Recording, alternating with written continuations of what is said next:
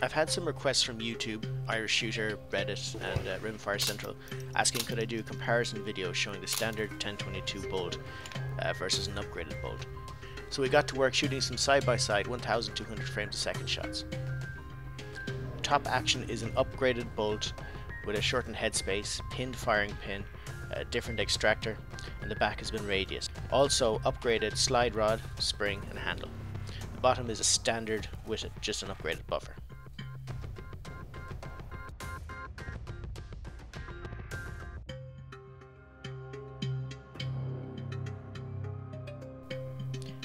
We shot 3 rounds from each gun with the same CCI subs at 1050 feet per second. I synced the shots as best I could, and from what I could see the standard Ruger bolt will close faster and is much bigger bounce compared with the upgraded bolt. Is it to do with the different spring, lighter bolt, or maybe the smaller headspace using the brass as a cushion? What do you think?